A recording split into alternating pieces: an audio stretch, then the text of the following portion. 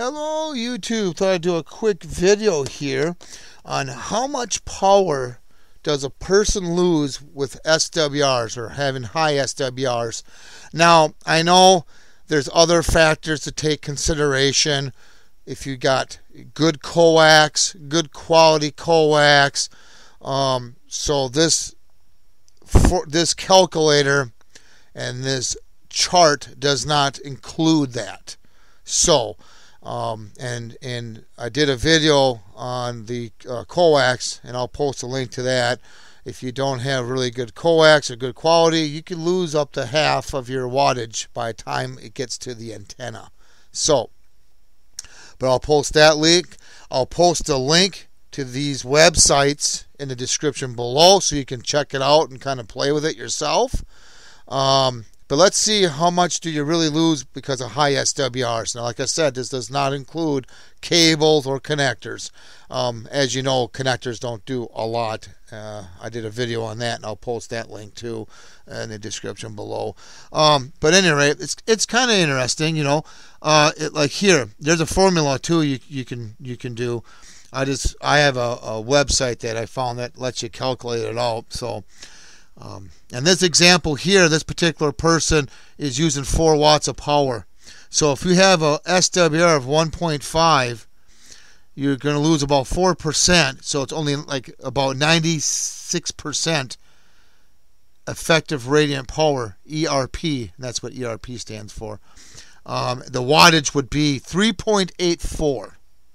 So, yeah, I mean, obviously you're going to lose some. You know, the more wattage you are outputting, then you'll see a little bit more, you know, obviously. So it's not like, you know, majorly, obviously, like with this 4 watts. You know, here's 4 watts at 1.5. So, yeah, you know, if you go to this calculator here, you got to know the DMB, and then it will convert it to 4 watts. So 36 dBm is 4 watts. And for comparison here, just to make sure how accurate this calculator is, you can see here 3.84, 3.82. So this calculator is pretty accurate. So if I want to, like, say, let's leave it at 1.5 and let's do 50 watt.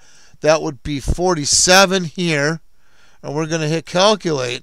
So the reflective power, you lose about 2 watts. So yeah, you know, obviously the higher the power, the more you're going to see it. Actually, it's 50.1, but close enough. But yeah, it's about 2 watts, not including if you got poor, you know, cable, obviously, or poor quality cable. So. Yeah, I mean, you know, obviously there's going to be some. I know some people think, you know, oh my gosh, it's a whole bunch. Well, you know, I mean, if you go real high, it is obviously an SWR. You know, you start getting up to 1.7, you know, 1.8, anything 1.5 and below is acceptable. You know, safe. You start getting to 2, that's getting up there, you know. But yeah, anything 1.5. But at any rate, you know, like I say, you can play with this if you really want to, you know. If I put 1.8 and then we hit calculate, even at 4 watts, you're still putting out 3.6. You're losing 0.325. You know, let's put 50 in there, and 4 watts. So, you know, there. I mean, obviously, the more wattage, you're going to see more of a drop. So, you know, if you know, it's good to know. Let's go 1.9. Yeah, 4.8 watts. You go down to 45 watts. Let's put this to 4 watts. 3.5, a half a watt. So.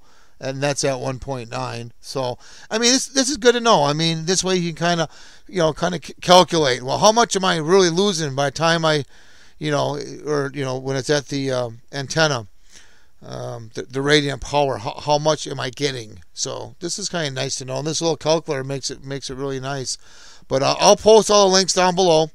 If you have any questions or comments, please post them down below. And please subscribe. And thank you. And have a good day.